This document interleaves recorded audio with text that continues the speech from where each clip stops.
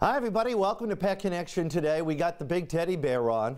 This is Buddy from the Columbia Greene Humane Society. He made the trip up from Hudson with his best friend Andrea.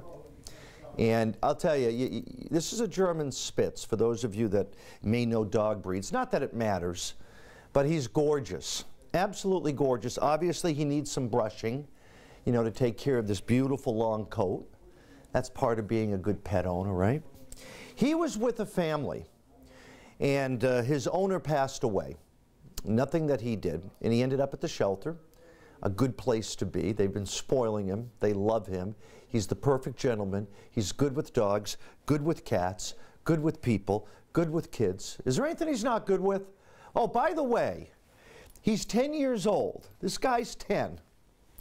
But when you get a tennis ball out and you throw it, you think he's a 6-month-old puppy. He just loves to play.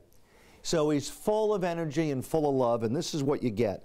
A big little teddy bear. Yeah, how are you, Buddy? I love the name Buddy. It fits him. He's such a good boy. I know somebody's going to be adopting this guy. He's been there a month. We just haven't found the right home yet. And that's the key. We're going to find the right home that fits him perfect. Here's the information on Buddy. I want you to stop by the Columbia Greene Humane Society or give them a call.